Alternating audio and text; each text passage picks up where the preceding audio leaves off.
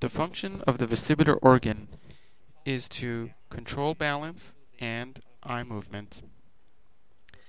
It is comprised of three semicircular canals, which include the superior semicircular canal, or the anterior canal, the posterior canal, and the horizontal or lateral semicircular canal.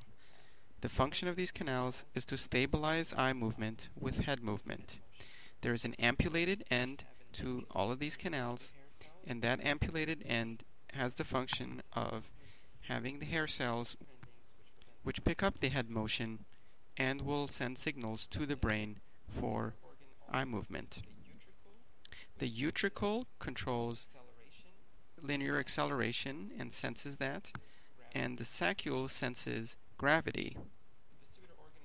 The vestibular organ also includes the endolymphatic sac.